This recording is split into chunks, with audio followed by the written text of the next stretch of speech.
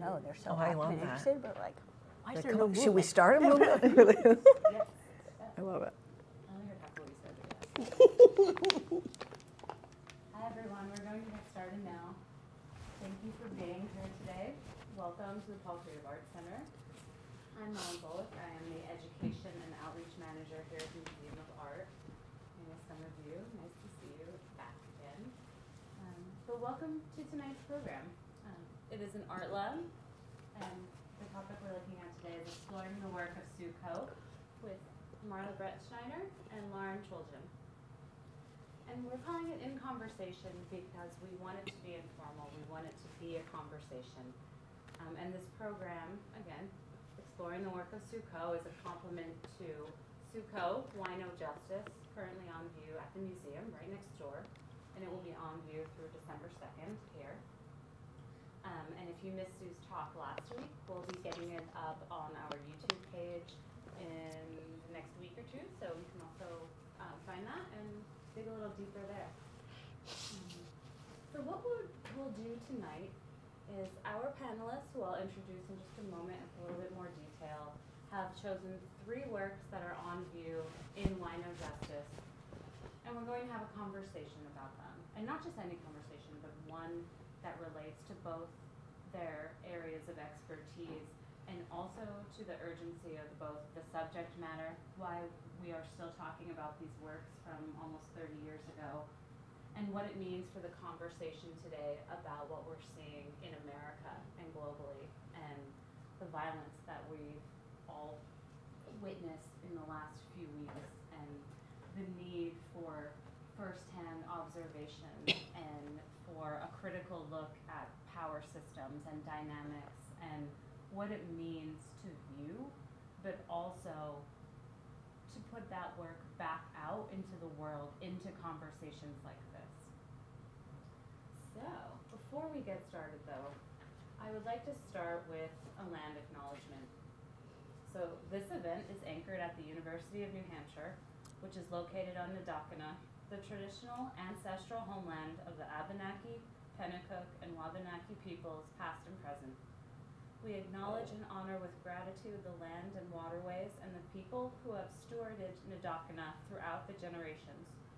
We acknowledge that some of these peoples are currently lacking federal recognition and that this land continues to be unceded.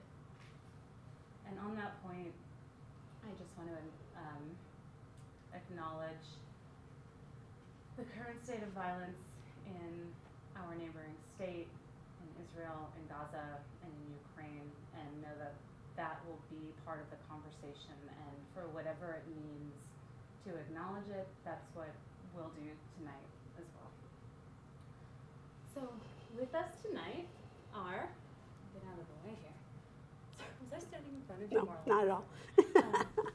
Marla Brettschneider, who is a professor of political science and women's and gender studies here at the University of New Hampshire. These are the short bios. And Chooljian, who is a senior reporter and producer at NHPR's document team and narrative-driven long-form reporting project. Lauren is also the host and reporter behind The 13th Step, a podcast about sexual misconduct and the addiction treatment industry.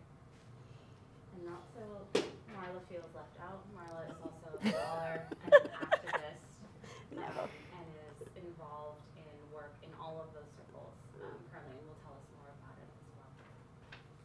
So just one thing before we get started about why they're here, why we asked these 2 experts to join us and to make this conversation tonight.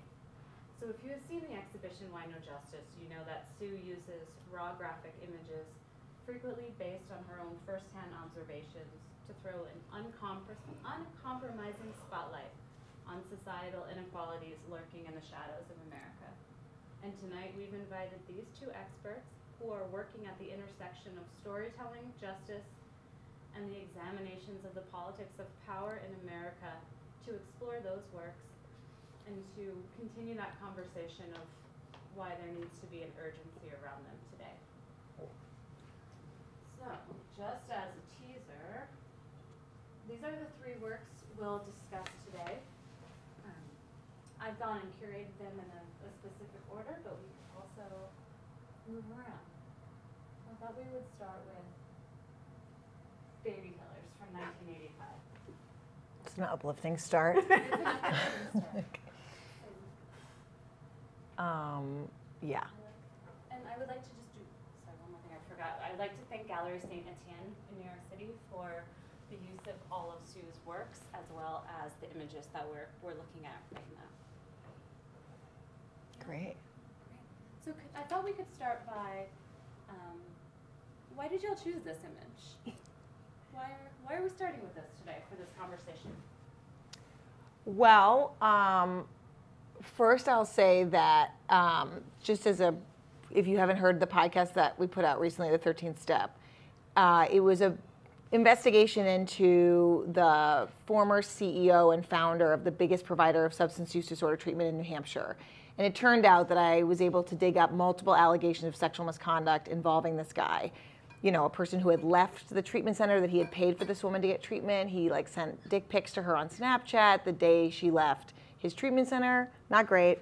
Also, an employee of his alleged that he sexually assaulted her in the middle of the workday. A third employee was a former client who also alleged sexual assault. So some big, awful allegations. We went to print and did it as a local news story and faced some pretty significant retaliation. Me and the station were sued because of this reporting. My house was vandalized. My parents' house was vandalized. My news director's house was vandalized. It was a very violent response, and there have since been arrests. It's like a federal investigation. It's a big thing. There's a lot to take in, I realize, but I bring that up by nature of a lot of what I'll probably share today is related to that reporting process and that experience.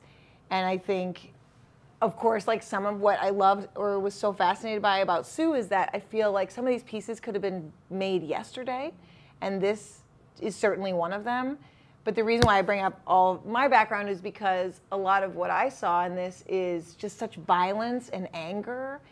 And despite that this is 1985, I think it's so obvious that, of course, in this summer when Roe was overturned, we, we're in a moment in our history and still are where violence tends to feel like it's more accepted or a more common way of reacting to things. And so to me, this was just wow, it might be 1985. I was almost born, but I wasn't. And yet, this could be anywhere, which is terrifying, but also that's when it's great art, I think. It's that it's so evergreen in a way. So that's a long story of why and how I'm here. So, yeah. I think for me, so much is actually similar, and then we have some of our differences. I think we share our experience of a lot of the work and the works that we're focusing on tonight in this point that maybe she made this art in the 80s or the 90s, and how stunning in the variety of ways that could mean, literally to stun one and stop one in one's tracks. Mm-hmm. Stunning it can be to come into the curated exhibit in the museum and see these today in the context of our daily lives today, and that they might not have been the same, et cetera, but both the content and the feeling of them are still completely relevant in a way that we all would have liked, we all would have wished we got somewhere on. And for me, one of the things that's key about this one, similarly, are some of the issues about how do you work with various kinds of subjects relating to violence and not sort of re-traumatize people in the process. Yeah. And we both have kinds of responsibilities to the people that we work with, and for me with my students, certainly colleagues and research contexts, whatever, but it's always a constant conversation if you're in a teaching field, I'm sure in your own ways, of how do you do that? And I could have, and also as Molly knows often about how I am so grateful that we have the museum and these fabulous people who work at the museum, because there are so many different ways to get at the material that I'm responsible for in a classroom that I could never get at in the ways that I've been trained. And I'm not dissing myself, I'm totally pro-academic and all that, but it's such a delight even when the subject is so hard. And so I sort of feel like there's nothing I could actually say or present in a classroom, and some of my students are here. I could never present this with this intensity in a classroom in this way. And so that's why we need, these multiple opportunities for learning. So those are some of why this really stood out, and it's great that it's our first choice. I agree, and I would also say, I even though I'm a journalist, I feel that audio journalism, podcasts, documentary, radio, those are forms of art to me, and that there are ways that we can bring people to a story in an intimate way that you can't, not to knock print journalism because it's very important, but that we do it in such a different way. And so this also reminded me of a piece that came out when Roe was overturned on This American Life, which I think is called The Pink House at the Center of the World or the Center of the Country or something like that. And they actually go to the clinic that is mentioned in the actual lawsuit that is being dealt with. And so there's a scene where this woman who is coming in for care, and there are protesters outside, and the protesters are screaming at this woman, and the woman, there's a person from the clinic who's leading her in and is yelling F-bombs back at the person, but they're also blasting weird 80s music for some reason to try to shadow the protesters. But it's just this crazy noise and drama and feelings, and it's really aggressive. And you're also this poor woman is about to go for this really emotional procedure. So it's just this big torment of feelings and aggression. And this, I'm well, there's that too. It's there's so many ways to convey this same thing. From all these years in between, and it's just, I don't know, I agree, us sitting up here talking about how emotional of a debate this is for people is one thing, but when you see something like that or you hear audio, I think it can be so much more powerful. And amongst many other reasons that it's so sweet for me to get to do this with Lauren is that, so I am older, and I was an activist in the 80s when this was our sort of daily life. And we had gotten to a new sort of moment in the situations about reproductive justice and violence against women that we saw this development of the movement to actually to do violence against, to kill doctors and providers, to bomb medical facilities that provided this kind of care. And so, me and my generation, my cohort, were the people who were then still the activists. I mean, everybody could be in need of this for all the people in your life, but also as the activists. I was somewhat newly political. I was a younger person, and this was some of our work. And one of the main things that people could do was we took shifts to stand outside of different medical procedures, and right here in the Seacoast. I didn't come to UNH into the 90s, right? But I was already old by then, but so I got to UNH in the 90s. And it was a lot of our women's studies students, there was a whole thing connected on campus that we were a main source of volunteers and activists who could go and escort individual people in, who could stand outside and try to be protective of the space. So that was so it's very intense for me to see them also having been a part of that. Sure. I was never part of an actual bombing, but they were just happening, and we had a very active situation here at our local medical facility and the place where I lived before and where I was a professor before I came here. Wow, that's really remarkable. So yeah, so to think of, it's just so incredible to have us both here. Yeah. Yeah. Yeah, anything violent is obviously hard for me now. So basically what happened with our situation is that I reported this local news story about these allegations, and we knew we were going to make a podcast out of it, and that's what the 13th Step is, which I highly recommend you listen to. We knew that we had enough we were planning to do a podcast, but we knew, those are some pretty serious allegations, we shouldn't hold on to them for the sake of our narrative. So we decided to publish a news story, and a couple months after that, someone threw a rock through my parents' basement window and sprayed the C word in red paint on their garage. And then a house I used to live in Hanover, New Hampshire, same thing, C word spray painted on the door and a brick through the window. And my news director's house, C word on the front door, brick through the siding. And, at the time, it's pretty common, of course, for journalists to be harassed online, especially female journalists of color. It's like not uncommon to face some blowback. But I've actually been pretty lucky. Like I covered politics for most of my career, and this is fun. It makes me sound, I'm not that old, but for my beginning of my career, it was pretty same old. Like if you were in politics, you kind of bought into it. You knew what the rules were. If you didn't like a story, you'd call the editor and complain about it. You wouldn't storm the Capitol, or you wouldn't, so it's wasn't that long ago, but anger or disrespect or disdain over a story would be taken in we're all understanding the rules kind of way. And this, though I've done big stories before, I did a podcast about the New Hampshire primary that kind of called into question why we hold on to that thing so aggressively, and it's because it brings us power. People didn't like that, but nobody came with bricks to these houses. So I knew that it had to be in response to the reporting that I had just done.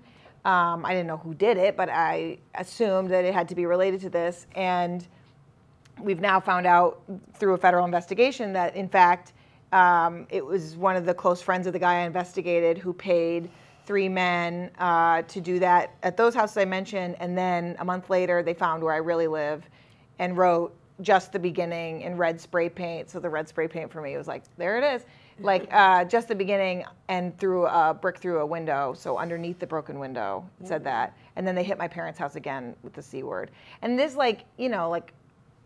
everyone assigns meaning to words in their own way, but for me, the use of that C word to me felt really misogynistic and aggressive and violent.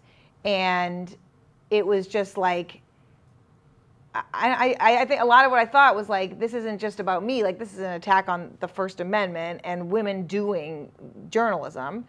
And that is just what kind of world do we live in now where that's how we show they didn't like this story. And this is how I feel about the violent acts here, which is how could such a personal, I understand the passion about this procedure and what it really means for all sides of the issue, but when things resort to violence is when it's it still blows me away, in any capacity. So I thought this was it's the everything image for me, which is it's a lot to look at. We can change it if you want. It's been sitting up there. But yeah. Yeah, trying to keep everyone's, but yeah. So. Oh yeah. Oh yeah, this gets easier. Okay, so so this one I was reading downstairs is about people who work in, I believe it was clothing factories, and most of them had immigrated here, so were concerned about being deported despite the really awful conditions of their workplace. And so at the bottom it says they are reluctant to speak to the investigator for fear of getting fired. So as a journalist, I felt this was regardless of what I just worked on, this is such a huge, powerful image for us because oftentimes, we're trying to bring light to situations that are troubling or problematic, but it's not really up to us, right? It's up to people to feel brave enough to speak to us, strangers, and then to allow these strangers to make your story, your trauma in many cases, public. And that's a big thing, right? That's a big thing to ask of somebody or to trust somebody with your personal story. But if not for journalism, we may never hear about situations like this or the one that I've been referring to. And what ended up happening in our case was it took me a year and a half to even get to that news story because so many sources, former employees, victims, corroborators of victim stories, were just so afraid that they would be retaliated against for speaking up, whether it was I signed an NDA and I can't speak ill of the company, or I'm afraid of the CEO, Eric Spofford. He's wealthy, he's powerful, he could sue me for all I've got. He's connected to dangerous people. And I would hear these things while reporting, and you take them in, you respect where people are coming from, but I still had to pursue the story. But so many times people would give extremely understandable explanations for why they didn't want to go on the record, or they didn't want to talk to me at all. Or in some cases, I had people come in, do an interview with me in our studio on the record, say their name into the microphone, and then when my house was vandalized, called me up and was like, I'm out, which, you know, I respect. Like, so this is, I thought, such a powerful image that gets at that kind of power dynamic at play when a person in a vulnerable situation is getting harmed and wants to find accountability, but just feels like the power struggle or like the, you know, ability to put food on their own table is just, you can't knock that balance off, even if what you're experienced with is such a big harm. So this one is another real Sue Coe uplifter. Like, so. Yeah, and there's a lot, so much resonates with what you say, and again, notice, so it's kind of a sketch, and then there's that red in the center. It's so intense for me. And in terms of so for every worker faces a situation of, to what degree are they able to actually name any difficulties or wrongs? This happens, we were just talking in our class, can we name violences against us? As workers, how much, like the dynamic, it's not just these poor people somewhere else, right? All of us in the university, in the art world, all of us actually often are in situations where we then risk, you know, people are reliant on my income and my health insurance from this place. And so many of us, I don't mean to make us the same, but many of us operate in circumstances where we're faced with a similar situation that we feel like it's very hard to be able to and find ways that we can speak out, because a lot gets at risk, and also violence. Even on this campus some years ago, we had a situation of targeting the Women's Studies Department, and every so often I don't know about its current location in Hammersmith, but we used to be in a different building, and every so often there'd be like a graffiti run, and that was bad enough, and that was hard enough, and then there was a period a few years ago where some people they created flyers, and they flyered the campus, and they took photographs of some of the women's studies faculty, and they put their office information and their office hours. Ugh. And they flyered the campus. Oh, sorry. Right. So you know, like things happen, but also for me then personally in other ways, I'm very connected. Almost everybody sitting in this room has to have had some people in their family who came over here at some point from somewhere, and I'm very connected to my immigrant roots, and my roots also particularly in the textile industry and the and sweatshops and all of that, and then I can remember by my generation. So then my dad eventually becomes an owner. And so we're no longer the first immigrants, we're no longer the workers in the sweatshops.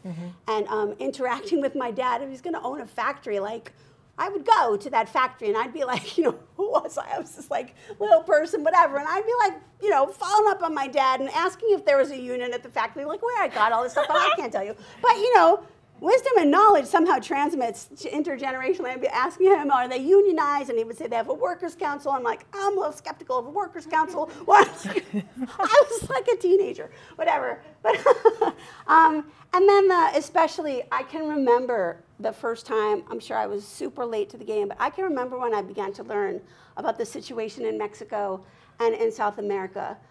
About this context and in the textile industry. And then there's my own family. And at a certain point, right, it becomes NAFTA. This is like, I'm already an adult. Clinton presidency, a new kind of trade agreement. And increasingly, my family's colleagues and all the small business, they were all tiny little textile businesses, but are going bankrupt one after another. They're going out of business. And it's a direct, you know, I could study, I was becoming politicized, and I was like a student, and then you know, I could study that. It was also a different kind of education to see all of these people in the neighborhood I grew up, because people happen in groups and their cultures and ethnicities, right? One by one, everyone's going out of business. And what does that mean?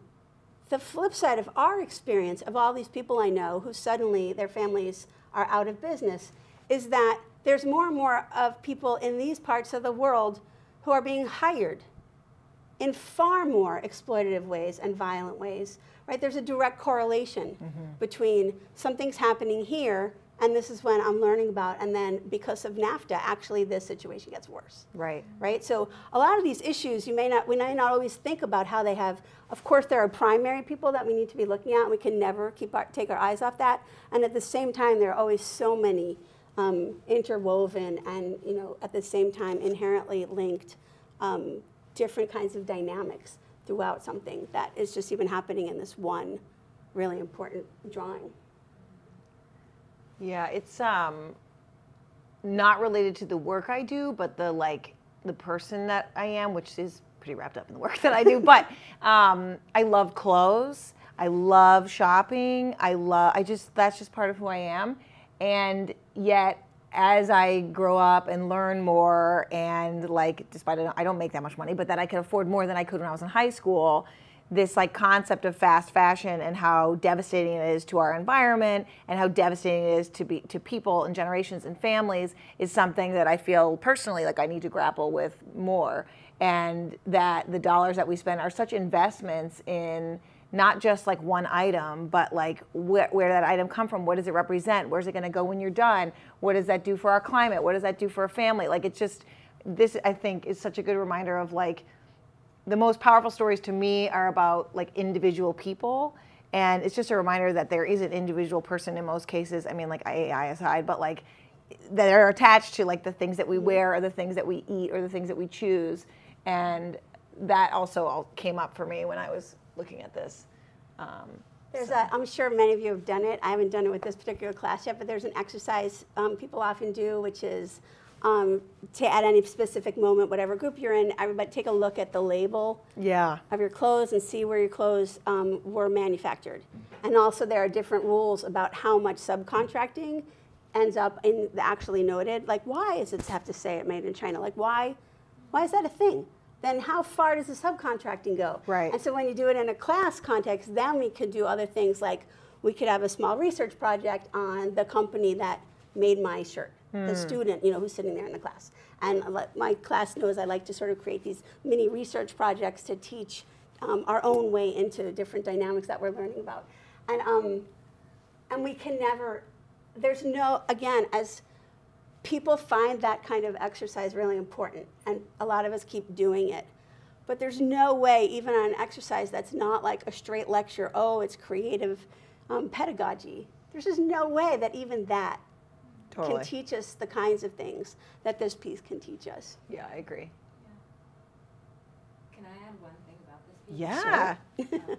It fits so well with what you're both saying, thinking of NAFTA, thinking of the textile industry in America, thinking of people who like clothes, and thinking for this piece specifically, it ties into all of that about this individual story that each one of these people have, but also this, the way that these big players and these collective actions form those individual stories. Because Sue observed these workers actually in the garment district in New York City too. So when we think about what happens with NAFTA and global trade and who becomes an immigrant and what work they do and how things specifically for the time period too, like you're talking about, Marla, if everyone is looking now all of a sudden at overseas production or in Central America, there's a lot of gray area for who's left to be an American worker and who we pay attention to as an American worker. And just thinking about the value that we place on who does what for us, whether we think about them as people who belong here or wherever, but just thinking about the valuation that we put on that too, when these people could live in your city, in your town, and you just have no idea what their days are like. Yeah. Right. And I remember being up here at a certain point learning about seasonal and migrant workers in New England, right? When I came up here, I used to say all these things about what I thought the racial constitution of this place was, right? Until I started to actually learn something about the constitution of who's here and who does what work, and that those people were just completely invisible to me. Right. I might have bought an orange at a supermarket in a summer, but I had no idea what was happening all around me. Maybe it was on oranges because we're in New England, whatever, but, right? Right. You know, of course, it took me, I had to actually, of course, go out of my way. I had to be shown what was happening, what went into that, the 350 that you're like, yay, I got this cool shirt for 350. Like, that 350 is part of a system. And as we do a lot in our class, that all these things are, again, they're inherently related, right? And they co-construct each other. So it's not surprising, right? So now you're hearing from Molly. That was actually, Sue was looking in New York City. But these are mostly workers from El Salvador. Like I shared with my personal experience, often their whole cultures, the way these things work is you may get caught up as an individual, but often you're also caught up with groups of people who are constructed to be the next group, right? Mm-hmm. And so I don't want you to miss the fact that there's also a cultural component, an ethnic component for the people in the particular piece there. Yeah. How are we doing on time? Do we go to the next one? I think we have about 5-10 minutes for the next one. So Oh, great. Great. Oh, yeah, you could have asked questions anytime. We forgot to say that. So if you have questions, you should ask. You can ask at the end, but you're also welcome to ask now. Okay. We're going to end I'm glad we on only have 3, right? this, which is pretty self-explanatory. I was reading that a lot of the reason why Sue made this particular group of artworks is because the 80s were when we got CNN and then we got MSNBC and Fox, and so this was like the buildup of, you guys are like, I know, I was there, thank you. Like, this is like when big TV as we know it today like really kind of started, and so that of course is funded by advertising, and no one here needs to have explained it to them that a big chunk of that is political advertising. There's a joke that the candidate's name just flew out of my head, unfortunately, but that MUR is the, oh shoot, I should know this, but the building that blank built. It's a candidate for office, but basically that, you know, candidate ads go right to WMUR, like they gotta fund the station, and so ads pay for that, right? So I picked this though for a kind of a different reason than the obvious, like that's the political campaigns and they're paying money, and yeah, and we just get fed like propaganda all day, which is relevant to so much. But for me, I think that for media, when unfortunately resources and finances are what fund the things that we hear or see, it's a really like dire time for journalism. I'm sure everyone is aware, but it's an especially difficult time for podcasting right now and audio journalism, where some of the most impactful works, long form podcasts. There used to be a show that delved into just the Supreme Court out of WNYC. A lot of them have been cut. There's a Pulitzer Prize winning story about injustices done to Native American families that went to these Catholic schools and were abused, and they won a Pulitzer for this, and now they're going to get cut next season because these are not the kinds of things that make money. And yet, they are the kinds of things that do incredible impact, right? And they make people sit up straight and potentially act in response, or are informed about something that they wouldn't have otherwise known because those reporters were able to take time to do these things. But unfortunately, long-form projects don't work on sales schedules, and long-form projects aren't always predictable or reliable. And so it's hard to sell ads on those things, or it's hard to get people to pay for those things. And so unfortunately, financial decisions so often drive the kind of content that we have access to. And that sucks, if you ask me. So that's why I picked this one. But of course, I also work for New Hampshire Public Radio, which is a completely different model where we, don't have a paywall, but we do ask, and the biggest amount of funding that we get comes from normal people, which is a wonderful system, except for not everyone can afford to pay, so it's like the cycle of like, what is the right way to do, and what should we expect from people who receive this content? I believe we should pay for it, but it's not always, what's workable for everyone. But if we don't have money, then we don't get the content, blah, blah, blah, blah, blah. So what we end up getting is situations like this where people who will pay for that ad time are what we end up seeing. And so there's a power dynamic there, and like who can fund it. That's why we have so many great celebrity podcasts, or that's why we have so many like loud podcasts, because those people can find the financing in ways that like I might not be able to, or other more newsy things might not be able to. So, and certainly the situation in the United States, the politics of whatever remains of our public broadcasting systems, how the history of how those came to be and how they're going out, and how is it that the United States, if they're public broadcasting systems, and somehow we understand that there's a societal need being served for information that's not always explicitly partisan, right? But we at our public institutions, why is it? There are reasons that they have to rely on donations, right? It's a public system, but the public, in our public coffers aren't paying for it. So it ends up being a sort of voluntary donation situation. Right. Or a subscription situation, exactly. That's why I have to like come on every couple months and ask people for money, which is not what I love to do, but I believe in the work that we do and I believe people should pay for it. But it's also a public service and we want people to be able to access that information. So it's like kind of an interesting, complicated situation. For me also, this is 1986, and which is also just important for me in the kind of work I do in a class, because that was long before the way people might know, way students and people might know of some of this from standing in the world, in the US today, is the Hobby Lobby decision, right? About that, in the United States, not all people are considered persons. There's a specific definition, that's another class I teach, you poor students. But not all people are persons. They don't have actually a certain kind of rights and standing in the law. And then not all persons are people, because actually since the 14th Amendment, we've revised the notion of who gets to count as a person, who does have legal standing in the United States, who can be an entity who comes before a court of law. And not surprisingly, in the way that our political system has developed, corporations in the United States are also persons. And there was a very challenging case just not that long ago, Hobby Lobby, a Christian evangelical organization that was part of this store. Maybe you might have shopped there or whatever, and about sort of recommitting to the notion that corporations actually are persons, and so they're protected in their donations for in political races, electoral races, in a different way. And so a massive change.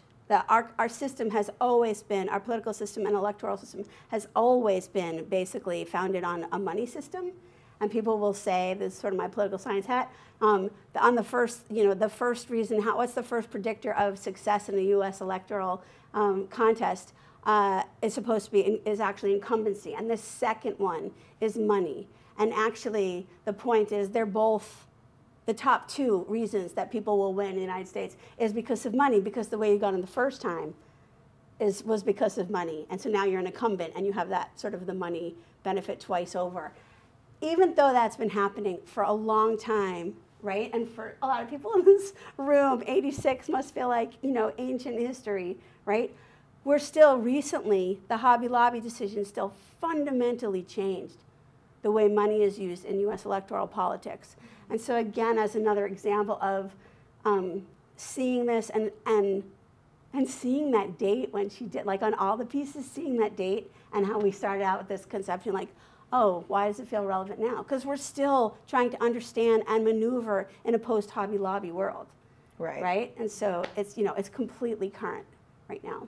Yeah, the only other thing I'll add that is like a different vibe than that is that each of these three pieces, what I really love about the work that she can do is that she can convey her own anger. Like journalism is not that kind of art where it's not about Lauren's anger, it's not about Lauren's opinions, it's not about Lauren's feelings, except for in the special case of the situation where suddenly I was in the story because my house was vandalized and so we had to like navigate that really weirdly. But for the most part, what I found so compelling about art, and especially Sue's, is that it's so aggressive and it's almost intimidating that you feel like you're forced and you're subjected to her anger in this super powerful way that I find really inspiring. And it's a thing that I cannot do. This is the path that I chose, that I am a conveyor of other stories. And of course I have my own biases I'm not aware of and that I am aware of that I have to check or just be aware of, my own background and privileges. But so no one is completely unbiased, but for the most part we do, ethics and fairness are so important to me, and neutrality is so important to me. And yet I'm so inspired when I see someone so effectively and evocatively use feelings of their own to bring you to a place that you are so strongly like informed by it. You know, like those teeth are so angry, and so like intense. the first And one those are so claws. intense.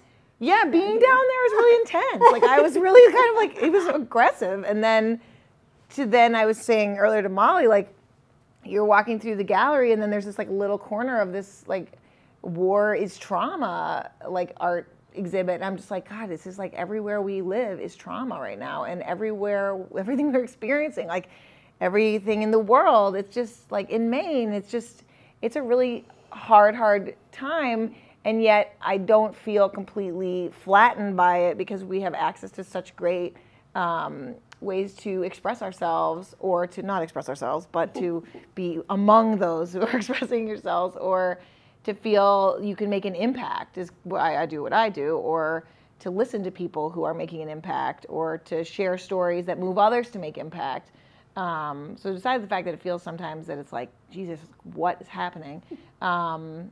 I don't know, stuff like this is just really like, wow, we really live in here. Like, this is just so vibrant and alive, and I'm like glad to see it and feel all that she has asked us to feel. That's a great way to. Oh, cool. Did you want to add? No, that was perfect. Thanks. That was No, I'm Yeah. hoping that people have questions. Yeah. Like, Or your own reads of all yeah. of it. Yeah, so I would love to hear from y'all in the audience, your reads of these pieces, your questions from what our panelists said. About 5 more minutes. Yeah, I want to make sure my alarm doesn't go off in the middle. I was glad that you brought up fairness Mm-hmm. and certainly bias or coming to something with a point of view. Yeah. And I was wondering, because the fairness doctrine was eliminated in the 80s, I don't know, 84 or 85, I guess. And so, you know, what was the historical impact of that, but how did that affect like New Hampshire Public Radio? Do they still abide by those dusty old rules from 1983 or not? Or how were you taught that? Or maybe you could just dig into that a little bit, because I'm kind of curious about the Did you want to go first? Or? ramifications. No, I can't speak to that one. I can, in my own world, and I don't know what my students think. I have students in an intro political theory class. Like these days, I've been breaking the semester down into 4 major political theories, right? And it's clear none of the students there have taken that class. But each time when I'm when I'm like teaching a particular one, I do all this stuff to explain that I'm speaking from within that perspective, and that I'm wearing my hat of this political thinker, so conservatism, liberalism, whatever it is. And I can still get students. It's not that I'm without bias, of course, but I can still get students who can say on a student evaluation, right? The problem of this class is that the professor was so biased, and then like even if there are 3, they all will say that my bias was a different political theory. Because we're not doing a good enough job at raising ourselves and teaching ourselves about what's opinion, what's critique, what's teaching about someone else's views, what's my personal perspective. Like there's just things just are going wrong, that I could still have that happen, that even in one class, because I'm there doing my best to be fair to each perspective, the students will end up like thinking that I this one will criticize me for being conservative, this one will criticize me for being a Marxist, this one it's just like incredible. Because they'll maybe needed to write a laundry list or something in the other one, so they saw my my attempt to get across with passion these different political ideas and ways that society is organized. So it's not exactly but anyway, let's get to your question. Yeah, no, that was fascinating. So I'll just speak from my own experience with this story. So as a journalist, it's not my job to like take someone down, or like it's not my job to say, this is what I believe, and I'm going to do a story about what I believe, so you learn about what I believe. Like my job is to present the facts, to investigate wrongdoing, to tell stories that illuminate a larger truth about this experience of living in this moment right now. I do longer stories, so I get to have more time to do those things. And in this case, you know, I had heard of allegations of sexual misconduct involving a powerful person. You know, there is a series of like news judgment steps that we make when we decide whether we're going to do a story or not. And so why we decided to do that story? Well, this is a person in a position of power. New Hampshire is one of the states that was hardest hit by the opioid epidemic. Addiction is, of course, a huge problem everywhere. And we've, for decades, really struggled to get our arms around solving it and to even decide as a society. You know, now we're like pretty aware it's a medical issue, but it took us so long to get to that point. And so the idea of people in this vulnerable situation being harmed when they're trying to get help, and that this facility was the largest facility in New Hampshire, these are all reasons that make it newsy. So then, as far as ethics are concerned, you know, these are major allegations. This is going to change Eric Spofford's life, that I would be publicizing these allegations. And I, in fairness to him, have to present him with these things and give him the opportunity to respond. But at the same token, I also, in protection of my sources, in respect to my sources, have to corroborate what they're saying. So the first allegation I heard was a woman who told me that she was sexually assaulted in the middle of the workday and she was an employee of his. And she told me this in December of 2020. And we didn't publish the story until May of 2021. It is not good for me, for them, for Eric, for any of our audience if I just run out there with a story that's uncorroborated. If I don't work hard to make sure that I know it is as close to the truth as I can find. Because that's my responsibility as a journalist, is to bring truth to bear. So then, you know, there are ethics to be weighed at every point. And so we corroborate these allegations. We corroborate other allegations. 3 like high-ranking officials at the company all spoke with a woman who alleged sexual assault by Eric to them. All of a sudden, their stories are corroborating each other. Some people quit. One was fired over presenting these allegations to Eric. So all these things are happening, but I'm still not going to press, because we want to make sure that these allegations are rock solid, and that's, you know, what I owe to all involved. Where things become interesting and new for me is when I'm sued by the person that I'm investigating, and when my house is vandalized. And suddenly, you know, what's fair and ethical, it would appear to be challenged, because now I've been targeted by people who are close to the person I investigated. I'm being sued by the person I investigated. But the calculation for me, you know, while made more difficult, did not change. That I, you know, respect my path to getting closer to the truth, and that means presenting these allegations to the person that they're about, and also working really hard to corroborate the allegations as I get them.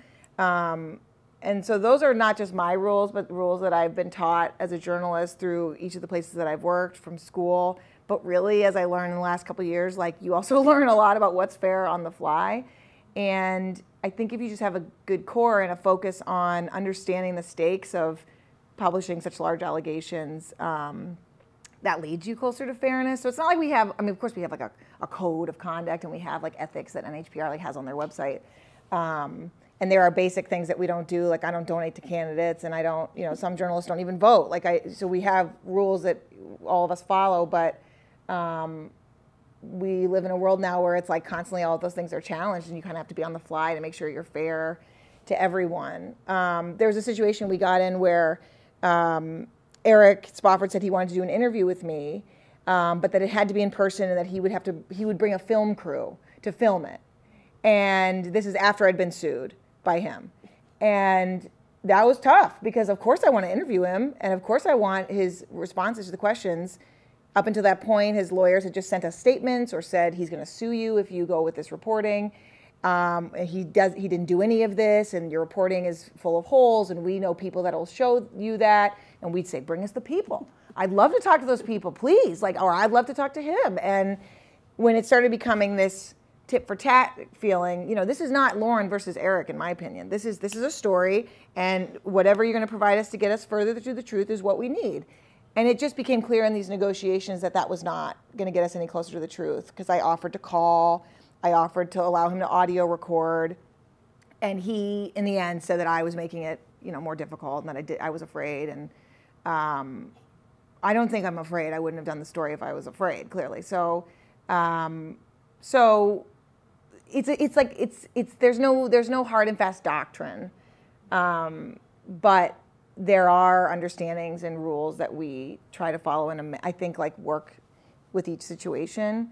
There is like a classic journalistic ethics school example of like, if you're covering a conflict and you see someone who's injured, do you take the picture or do you like so hard right save now the on the news, person? actually. I know, right? Exactly. Like Gaza is a terrible. Literally, it's like, okay, this Yeah, person do you pick has up just this been child or shit do you? behind me? It's like right But there, now. you know, you could like talk for hours about it because it's like, well, all the people who will learn from that photo. You know, can you even make an impact? Have you like all? It's like whoa, it will blow your mind to think about that for too long. But, you know, so we don't have a doctrine. This is what I should have just said. But we have, you know, I have a code that I follow. And, yeah. So, Great question. but yeah. Okay. Yeah, I can sit through like to hear some others and then leave just because I really, if anybody else has questions. So I'm going to need to leave early because for whatever reasons about other current events things. But I can stay a little longer if you have so, but if journalism anyone else, questions. if anyone else has, I'd love to just hear, even if I then have to go after hearing from more of you. It's just, I mean, I'm sitting here, this just brought up so much, I don't even know where to start to say something. Thank you for both of you. I'm a proud supporter of public radio, and I hope Thank you. it never gets bought out. I don't think we I'm will. an artist, and Cool. I haven't even seen Sue's exhibit yet, which I will. And I usually keep nature because I don't like to go buildings or anything man-made. And I was thinking if I were to depict something in today's world, I don't even know where to start with that, but what would it be and how would I do it? And seeing her images and what you said about her anger coming out and everything, you know, it's opened up a lot of questions for me in my creativity. And my first daughter was born in '85. Works here. I love it. I don't know. There's a lot I could say. I just had to express that it's opened up a lot, and thank you for that. And continuing the work. I hope you're protected in some way. Oh yeah. Sorry, if you don't know my situation, I just blurted it right out. You're like, what is up with that girl? Like, but I want to say thank you for sharing that. That's like a very vulnerable thing to share about your own personal art. So I really appreciate that.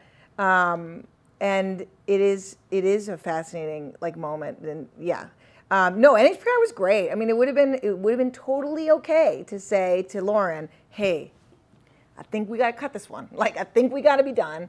But they didn't. And I didn't want to stop doing it, so that was great. Insurance pays for our legal bills, and I have a really supportive like family and great journalism community. I think what was hard is that some of my sources were sued, and a lot of them were scared by what happened to my house, and so that was a really impossible place to be where I can't, there's when we talk about ethics, like I can't be like, I'll pay a lawyer for you, right? That's just like that's like a way boundary cross. I can tell them where to find resources, or I can point them in the direction that the internet might point them at, you know, but I can't, and yet that feels, you know, normally that would have been like, of course I can never do that. With my old stories, like, of course I could never. But now it felt like a whole other ball game because it was like, look what all these people are going through. And I have access to our NHPR insurance account. And thankfully, what ended up happening was for the 3 sources that were sued, attorneys like stepped up pro bono and helped them out, which was awesome. And then other attorneys turned up later, and if there's any further legal action, we want to help. So I loved knowing that, but I also have to like stay out of it. So yeah, it's I'm gonna be fine.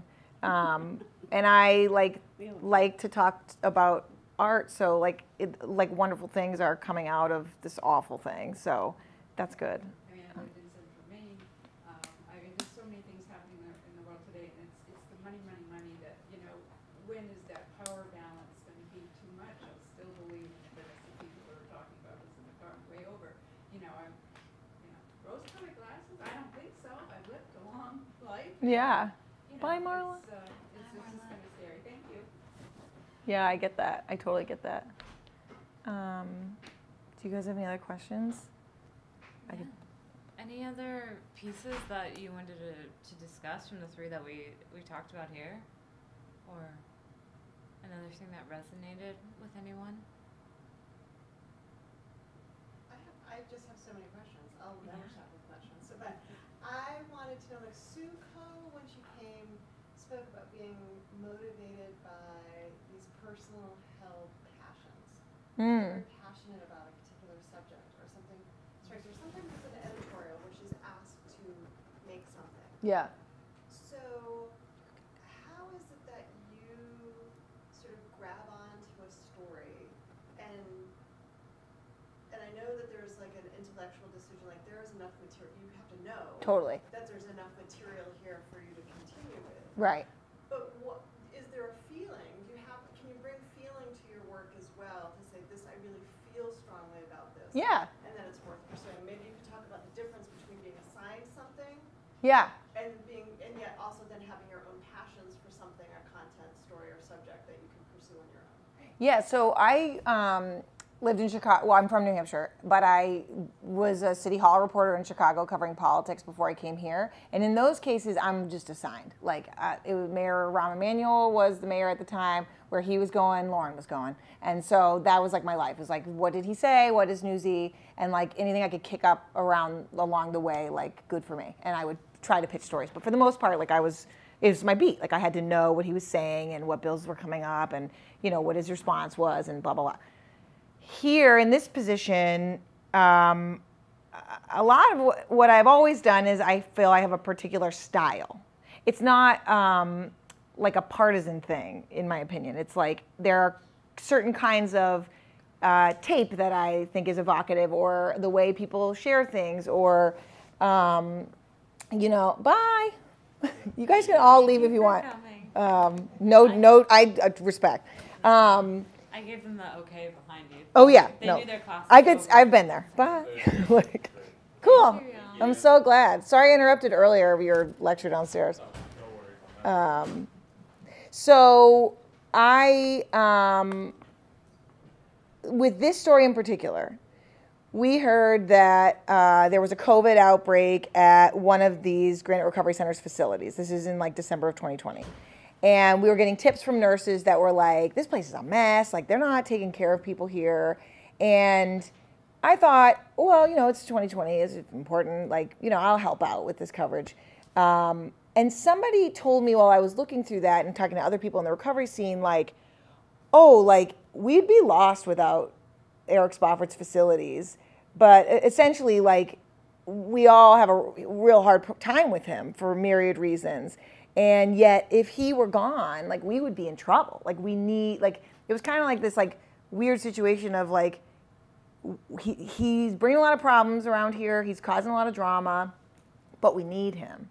And to me, I was like, something's going on there. Like, there's something going on here that's bigger than just, like, someone's not taking care of people that are getting COVID and they're coming for help. So so that's when it's like, that is a me thing that I'm like, that's weird. That's, like, quite the imbalance. Like, and then there's a layer of, like, wait a minute, like, it's so impossible to get someone with substance use disorder to, like, finally walk through the building of a treatment center. And you're telling me that, like, it's possible that then they might face some abuse or, like, boundary crossing once they're in there? I was like, that seems bad. Like, that doesn't seem like, there's more to it than just, like I'm interested in, like, drug coverage. It's more, I need to feel there's some sort of tension there, like, that can sustain a longer story.